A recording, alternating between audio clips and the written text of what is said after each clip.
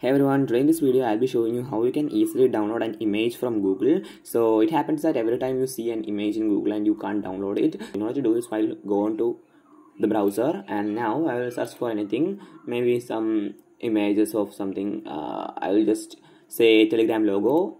I'll open it and now you can see I have these images over here. So what you can do to download these images is go and grab one of the images, and now you can right click and now you will have this option called save images. You have to click on it and now you can click on save, and that's it. As you can see, it's already saved in my drive. So that's how you can easily download any of the images. Even if it is from websites, you can download it like this. I'll show you how you can do that. So maybe let's open this website.